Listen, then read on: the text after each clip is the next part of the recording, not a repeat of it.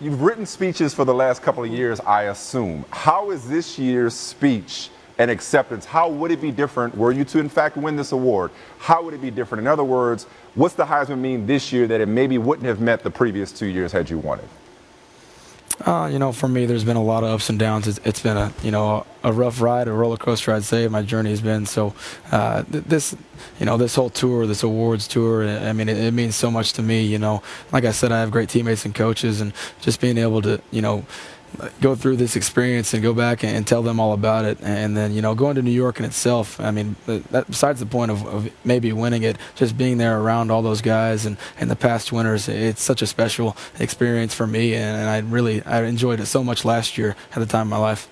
Now, you just mentioned the fact that this has been a roller coaster, lots of ups and downs. Obviously, you've drawn a lot of attention for some incidents that have happened on the field with the Ohio State flag planting and obviously the other gesture that you made.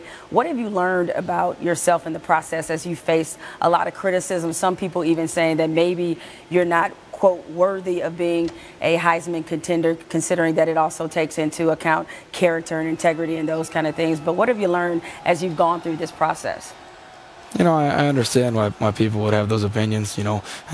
Not going to lie. I mean, some of that stuff's unacceptable. So for me, it's just about me being honest and upfront. I'm a 22-year-old kid. I'm still growing and learning. I don't have it all figured out, but I'm proud of who I am, and I'm proud to be able to say that I've learned from my mistakes and I'm able to move forward. So for me, just to be in the consideration for stuff like this, it's amazing.